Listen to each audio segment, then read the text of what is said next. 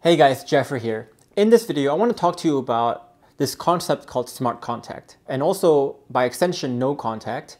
And I want to show you why smart contact may not be the best idea to do if you're trying to save your relationship. And I know that smart contact has a good spirit behind it and it's worked for some people. But in my experience, and the reason why I'm making this video right now is that we've been getting a whole slew of clients right now who have been trying smart contact for the last 3-6 months. And they realize that not only does it not work, but it actually creates more damage than if they didn't do it in the first place. And a lot of my clients, I think, who join my program, they often wish that they did not do smart contact in the first place and tried something else earlier on in their relationship building phase. And so in this video, I don't want to just bash no contact or smart contact, but I just want to give you the facts of my understanding of why it doesn't work, and you are free to do with this information whatever you want. I know I'm going to make some bold claims here, so if you want to see some social proof, I guess, for my claims here that there's actually something better than smart contact that you should be trying, I want you to watch my client videos. And in my client videos, a lot of my clients talk about doing smart contact and how really it didn't really do them much good. In fact, it often makes things a bit worse. So I want you to stick around to the very end of this video because I'm going to show you some principles about emotions, about what it takes to rebuild relationships that often other people do not talk about. And I think if you're trying to save your relationship, these are principles that you have to understand and you have to know. And if you're new to this channel, my name is Jeffrey and I help men in long-term relationships or in marriages with the right skills, with the right knowledge to be able to design a thriving relationship for yourself. So if you want more content on this topic, be sure to subscribe to this channel and also click that bell button as well to be notified when I post new videos every single week. And before we begin this video, I also want to let you know that the masterclass, the free masterclass on the 5 proven steps to rebuilding your relationship from the ground up is still open. So if you want to join the masterclass and if you want to apply for the relationship revival program that I have, then be sure to stick around to the very end of this video for the announcement on how you can join the masterclass and also submit your application as well. So before we really get to the meat of this video, let's align with some definitions of what we mean when we say no contact or smart contact. Let's start with no contact. I think most of us know what this is, but no contact basically is when you are trying to withhold or avoid any type of conversation, any type of communication with your partner at all costs. And this is often done with the spirit of trying to create some form of intrigue, some form of curiosity, or it's done with the intent to create some space between you and the problem to let the wounds heal a bit. And with no contact, the thing to note too is that you are trying to avoid contact even when your partner reaches out to you. So even when she reaches out to you, you're basically avoiding contact in order to further that healing process or to further that creation of that intrigue, that I will miss you kind of feeling. And when we talk about smart contact, this is, I think, something that's been trademarked by Marriage Helper. This is sort of a slight modification of no contact. Basically, this is saying definitely have contact, but don't be pushy with your interactions. And not only are you not pushy, but you're really trying to keep conversations light, to the lighter things, to the everyday things, to the business items as they call it. And you're not trying to initiate the tougher conversations or any conversations, but you're just trying to let your partner initiate those conversations with you. But when your partner initiates, you're trying to respond in a very strong, in a very assertive, in a very proper way. And so here I'm not proclaiming to be the expert on what smart contact really is. If you want to learn more about that, I would check out the Marriage Helper channel for that as well. But while this principle sounds good in theory, I think when you put it into practice, it starts to break down. And to understand how this starts to break down, I want you to start understanding the basics of emotions. And the reason why we talk about the basics of emotions here is that I need you to understand how important emotions are to saving the relationship. Because when your partner decides that she wants a divorce or separation or the end of the relationship, it's not her logic talking. It's really that she doesn't feel like she wants to be in here anymore. It's more of an emotional feeling. And so if we want to save our relationship, we need to be able to appeal to those emotions as well. And for us to appeal to those emotions, we have to be able to understand how emotions work in the first place. So let's spend a minute here talking about the nature of emotions, starting with how do emotions form in the first place? So if you've been watching my videos a lot, you will know this chart quite well. It's that, let's say an event happens, and the event here doesn't cause the emotions itself, but the event passes through the lens of our paradigms. And our paradigms, again, are simply our beliefs, our deeply held beliefs, our deeply held philosophies, the way we perceive the world, basically. And so the event passes through this lens that is our paradigms, and our paradigms will then color our interpretations. And these interpretations in turn, the way we interpret our world, will determine the feelings we have towards that event, towards our world, etc. Now, we've gone really deep into this topic in many of my other videos, so I'm not going to belabor this point too much. But again, don't overcomplicate this. For now, the one takeaway I want you to have here is that the events itself, the things that happen in your life, doesn't really cause your emotions or your partner's emotions, but it's the way you or your partner interprets those events that creates the emotions. Now, the second thing to understand, though, about these emotions and these interpretations and these paradigms is that they're often very subconscious and very reflexive. So often we don't even know we're thinking about something because these paradigms that we're talking about have been deeply ingrained in our subconscious over our childhood, over our previous experiences in life. And so when we face an event, we often perceive it through our paradigms in a very reflexive, in a very subconscious way. But you'll realize very quickly how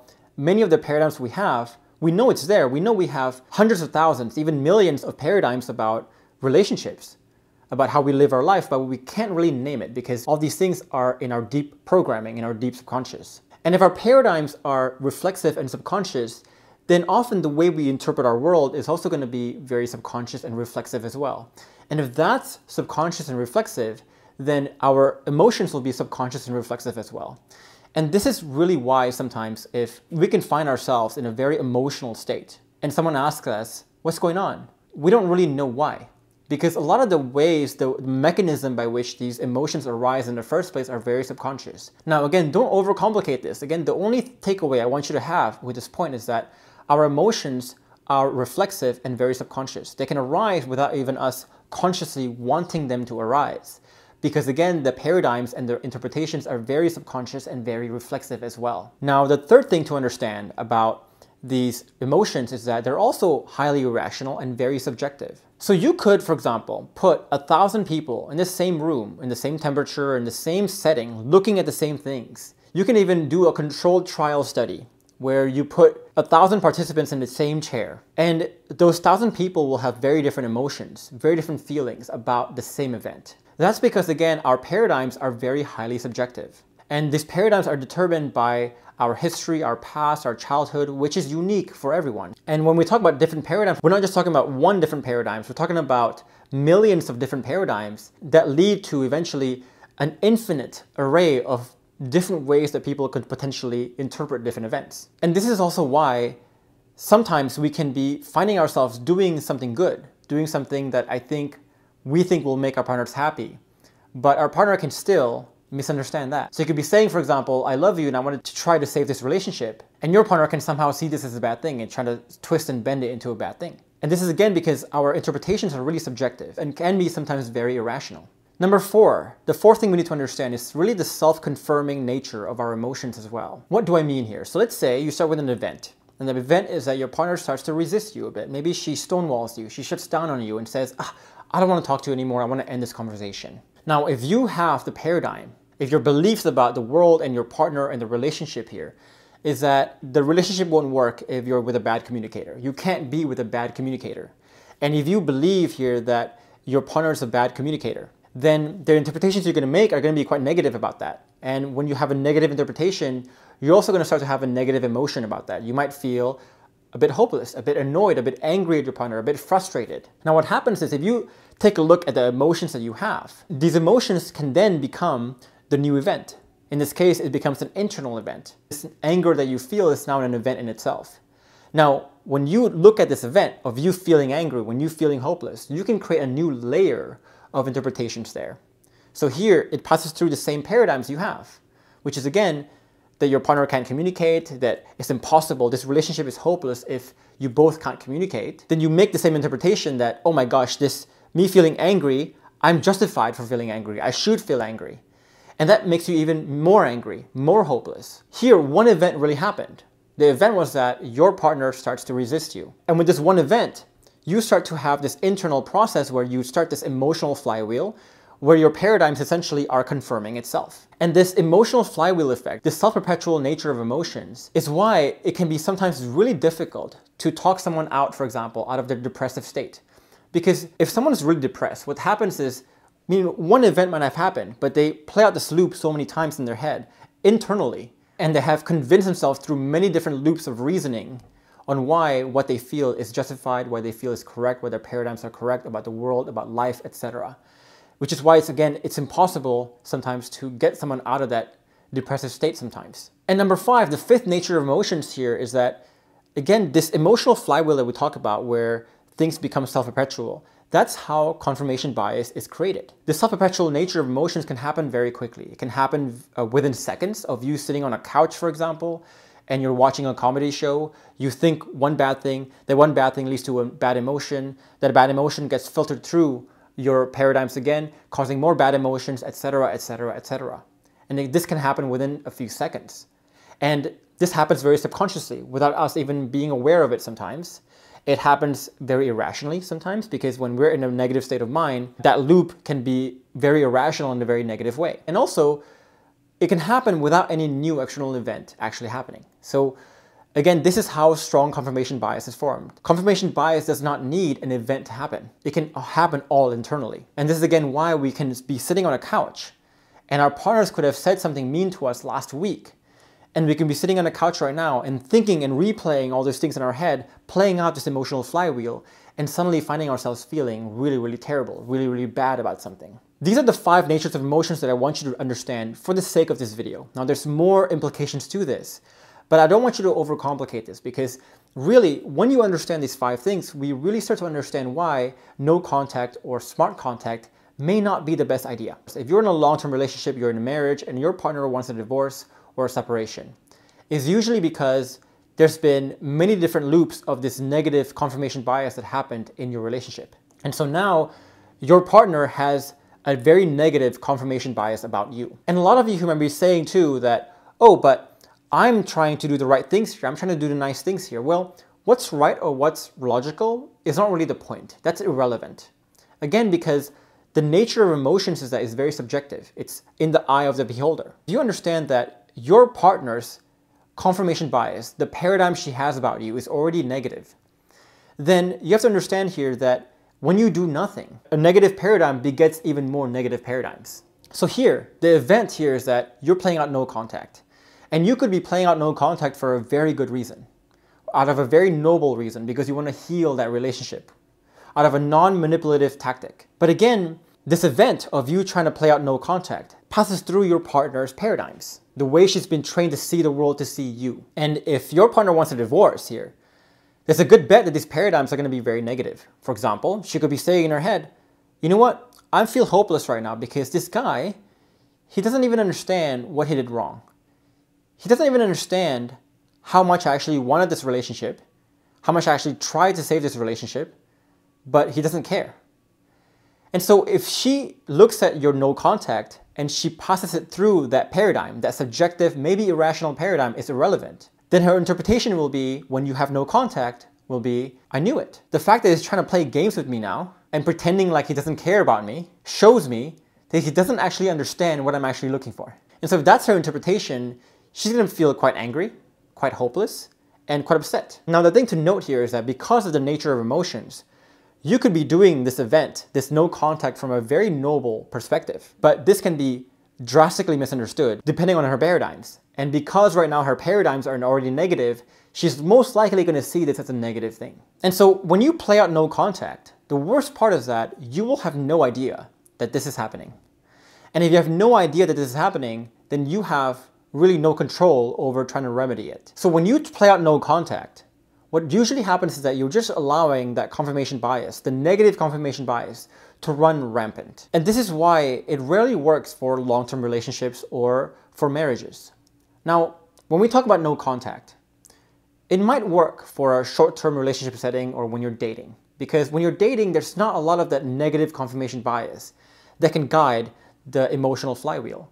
But in the case of long-term relationships or in marriages, there's already guaranteed a lot of negative baggage that is fueling this emotional flywheel. And if you just leave it alone, you're just basically saying that you want to let the emotional flywheel keep going, which is why no contact is highly ill-advised when you're trying to save your relationship, that is long-term relationship or in marriages. Now let's look at smart contact though. And this brings up the same problems for the same reasons, a lot of the same reasons as no contact. Because basically here, when you're so afraid to push, when you're so afraid to get the conversation to where it actually needs to go, you're also going to let those negative emotions run rampant. Because here's what smart contact says, for example, that you're waiting for your partner to bring up the difficult stuff, to bring up even sometimes business items. That the only thing you can bring up really is the light things, the business items, the day-to-day stuff. But if you've been following me for a while, you also know here that the reason why your partner feels hopeless and wants a divorce is that there is a lack of safety. There's a lack of safety to express yourself. And we always say here that the problems are not really the issues itself. But the real problem is that you have the issue and there's no safety for your partner or you to bring up the issues together and resolve it together. That's the part. The lack of safety is what makes us feel really, really hopeless about a relationship and what makes us feel like we want to leave. If we have an issue, but we know that we have the safety to be able to bring it up, to resolve it, we won't feel as hopeless. We would keep trying in the relationship. And the only reason we stop trying is because there's a problems and there's no safety as well. The safety is really the root core of the issue. And if you want to watch more videos on this, I suggest you follow me, join my masterclass as well. And so here, your partner wants out due to safety issues. And the safety issues means that your partner can't really talk to you about things. And now we're saying we want our partner to initiate the conversations, when we initially said that they cannot initiate because there's no safety. See how roundabout this is. See how circular this is. Smart contact rarely works, and people often regret it because when you wait on your partner to bring things up like this, they're often never going to bring it up. They might bring up one or two things, the surface things, but they're never going to bring up the hard things, the real things, the root core things that actually will make a difference. And if they never bring it up, then again, you're basically letting the same thing happen. You're letting the same confirmation bias, negative confirmation bias, run rampant again. Same reason as no contact. And also note here, by playing this very passive role like this, there's also a very high chance that what you're doing can be misunderstood as well. The same way what you're doing when you're doing no contact can be misunderstood as well. So again, the light conversations doesn't really solve the real issues, but also the light conversations can also be, for example, misinterpreted as you being avoidant, you being aloof, which has happened to a lot of our clients before. When you're hearing this, and I'm telling you in this video, don't do no contact or don't do smart contact, look for a more active, look for a more finessed approach than these two. I want to give a massive word of caution here, in that I'm not saying here that you should be like Rambo, just coming in with your guns blazing, pushing your partner and just keep campaigning relentlessly and annoying the crap out of your partner. I mean, doing that is like the best way to get a restraining order. Don't do that. I'm not saying you should do that. The right answers in life are never in the extremes. It's never that you should do this 100% or do that 100%. It's always in the middle. And the right answers are always not in the what, the structure of what you do. And what I mean the structure is when we say, what should I do? Should I do no contact? Should I do smart contact? Should I reach out? Should I not? It's not in whether you should reach out or not. But the real answer, the secret usually lies in the how. It's how you should reach out, how you should contact your partner. This video is getting a bit long, so I can't get too deep into this in this video. But if you want to learn more about what this right process, the right how looks like, then really what it takes is to understand the right mindsets, the right subconscious mindsets, for you to be able to play out the right frameworks so that you can dance around in these interactions, whether it's something that it's a conversation that you start or a conversation that your partner starts. It doesn't really matter. And once you understand these mindsets and these approaches, these frameworks, then you can start to have a more surgical approach where you can still be pushy, a little bit pushy, but you're pushing in the right way that doesn't seem very pushy. The how is really where the magic is. And I know I'm making some bold claims here again, but so if you want to see a lot of my client stories who have tried smart contact, who have tried all these different ways, then I want you to watch my client stories of how they went for smart contact and finally understanding here that there's actually a lot of ways that they can navigate through the conversation to where they can still push but not seem pushy at the same time. And if you want a very in-depth look into this process and learn this process yourself so that you can graduate to a more finesse approach than just doing smart contact and no contact, then I want you to join me in my free masterclass on the 5 proven steps to rebuilding your relationship from the ground up. In that masterclass, I'll show you the exact same steps that all my clients have used to get massive success despite being in very dire situations. And if you want to submit your application for the Relationship Revival program, you can also do so at the end of this masterclass, where we'll give you the instructions on how you can apply as well. And if you want to join the masterclass, then be sure to click the link above my head or also down below this video. And if you're looking for a guide that can help you get a taste of what one of these frameworks are in our program, then you can also download the guide I have for you above my head, also down below this video. And finally, if you want to join a free community where you can talk about your issues and a member of my team will help answer them for you and give you clarity, then you can also join me in my free Facebook group down below this video as well. And in the meantime, if you found this video insightful, feel free to leave a comment. I would love to hear from you. And if you like this video, found it to be valuable, give it a like. It really helps the channel out, and subscribe to this channel for more content like this one as well. In the meantime, I want to leave you with just 2 other videos, the videos that we mentioned in this video itself, with more mindsets, more knowledge for you to design a thriving relationship, no matter what situation you're in right now. For now, I'll see you in the next video.